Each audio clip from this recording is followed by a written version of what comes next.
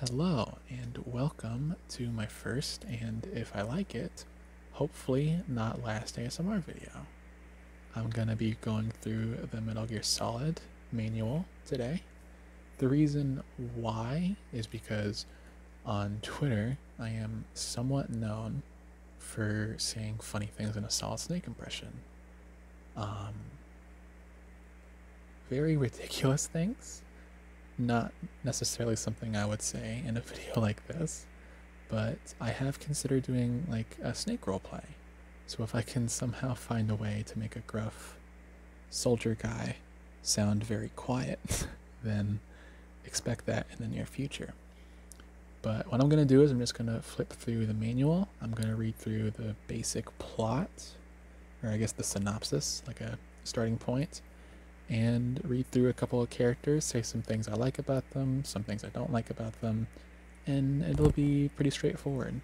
I assume if you've looked for a video like this, you have at least a pretty good understanding of the games. If not, I will try to keep it vague. I will mention beforehand, I will mention any serious spoilers before anything, if anything comes across. I doubt it, but the warning will be there. Okay. So, on this page, we have the cast.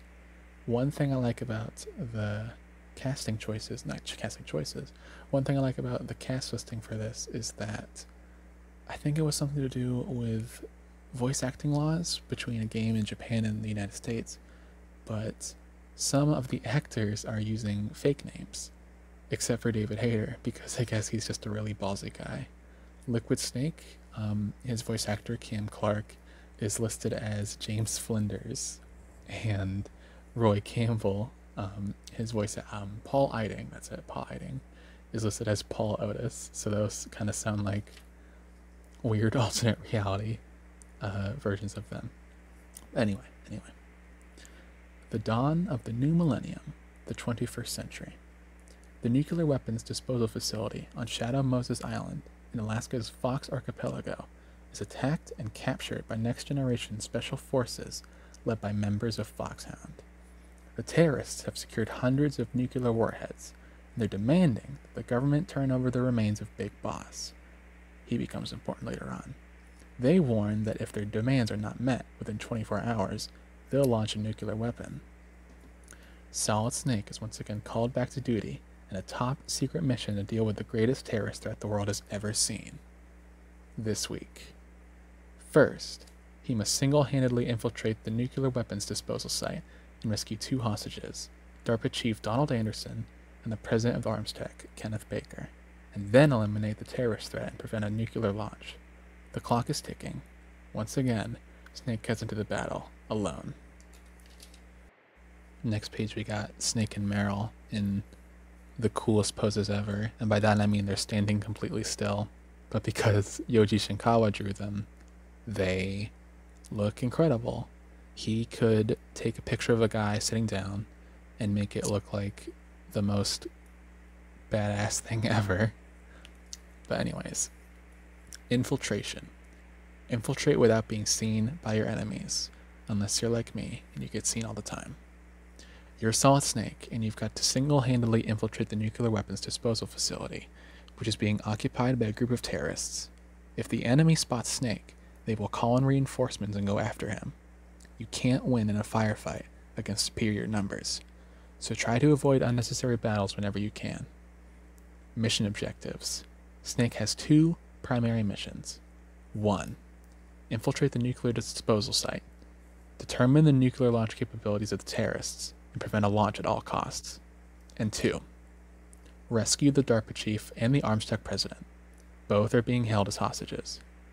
When the game begins, your first goal is to rescue the DARPA chief. And before the game begins, Snake has an even more important mission of taking care of his little doggies. I, for one, am dying to see Oscar Isaac portray Frontier Deep Snow Alaska Snake in the movie. They're gonna have to get like 50 dogs for him, but I would love that. And I know a lot of guys who would be more than stoked to see that. So now that we've got the gist for, or I've said it again, we've got the synopsis of the story, I'm just going to go over to the character sheets and see the beautifully drawn art of everyone. And I'm just going to go down the list. I'm just going to go do some main characters, maybe the big three, I suppose we'll call them, and then two of the big bads. So we got Solid Snake, who is a former member of Foxhound and an expert at infiltration. He can accomplish the mission under any circumstances, in any location. I would have to say my favorite thing about Snake, especially in this game, is how emotionless he is, especially in this one, and how he opens up over time. I like that the PS1's graphics kind of date it. Like, Snake doesn't have any eyes, he just has an eye patch for his eyes. But it's very interesting to hear these, like, thought-provoking things come out of someone who looks like a hexagon. I think it's very silly. It is very silly. But I think it's very touching. Next, we've got Meryl Silverberg. She is Campbell's niece. She was caught in the middle of Foxhound's revolt. She has excellent training as a soldier, but no actual battle experience. I have very strong opinions on Meryl. One, she was my childhood crush, and I kind of look like her now. And two, in my opinion, for lack of a better word, I think she was kind of robbed. She had a lot of interesting development in the first game. She just wasn't in the second game. And in 4, at the end of the game, something really dumb happens to her, and it breaks my heart. Kojima can be a genius or a dumbass. And up next, we've got Hal Emmerich, aka Otacon, an employee of ArmsTech Inc. His nickname, Otacon, as I just said a second and a half ago, stands for Otaku Convention, a Japanese animation festival. I like Otacon because he is ridiculous and is very important to the lore. That is a recurring theme with a lot of characters in this game. I think he at first provides a really good comic relief, but over time becomes very necessary to the plot. This is more of a biased thing, but I am certainly hoping that for the movie they do a role reversal. You could have, oh man, well, this is a spoiler for Metal Gear Solid 1, I apologize. At the end of the game, you could choose between going to save Meryl and going to save Otacon. I would personally like it if Snake ended up with Otacon at the end of the movie. I think it would be cool, and it would make a lot of people mad, which I think is still pretty cool.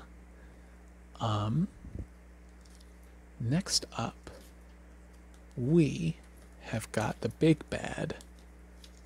Still a spoiler, but you know, now I think about it, this game's 20 years old.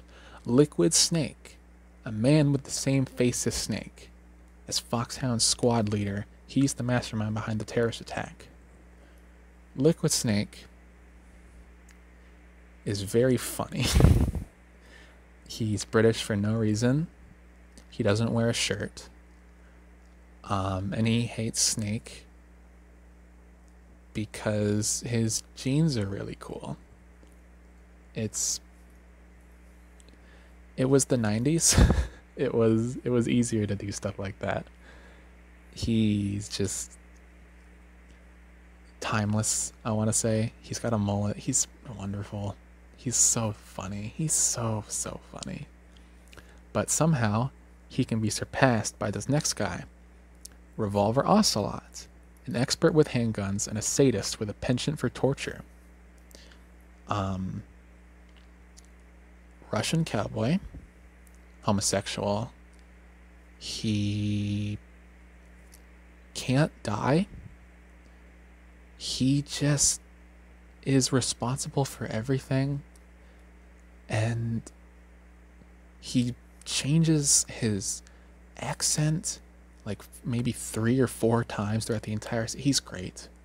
He's great. I hate him, but I kind of like to hate him. He is absolutely ridiculous, and I cannot wait to see who they pick to play him in the movie. Maybe if I had to pick, who would play Ocelot? Willem Dafoe as Ocelot. Definitely Willem Dafoe as Ocelot. I'm trying to think of who else I would want to play who. I believe the actor who played Roy Batty is dead. And if he wasn't, he would definitely be too old. But if in an alternate reality where he's still young, I would want him to play Liquid. I don't know who would play Otacon. That's a tough one. I definitely don't want Scarlett Johansson as Meryl, and it's definitely going to happen, and that kind of makes me sick to my stomach.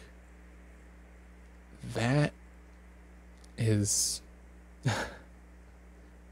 it's going to happen. It's definitely going to happen, but you just have to live through the pain.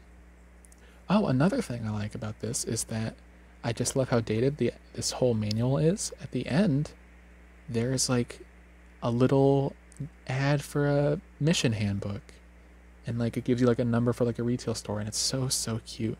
And at the back of it, there's an ad for a little not really well-known indie game, you might have heard of it, called Silent Hill, and it says "Welcome to Hell," and from what I remember, it is definitely not even close to that.